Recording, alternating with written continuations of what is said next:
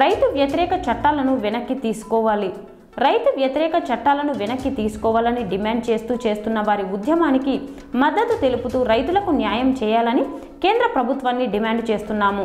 ఈ కార్యక్రమంలో ఎండి రజీ హైదర్, ఎంఎస్పీ జాతీయ ఉపాధ్యక్షులు కండర కిషోర్, అడ్వకేట్ జాడి దిలీప్ కుమార్, బహుజన సంక్షేమ సంఘం ఉమ్మడి ఆదిలాబాద్ జిల్లా అధ్యక్షులు కన్నాకే వసంతరావు, ఆదివాసీ నాయకులు బ్యామ్సిఎఫ్ నాయకులు వాసుదేవ్, మనోహర్, ప్రభాకర్, శ్యామరావు, సుభాష్ తదితరులు పాల్గొన్నారు।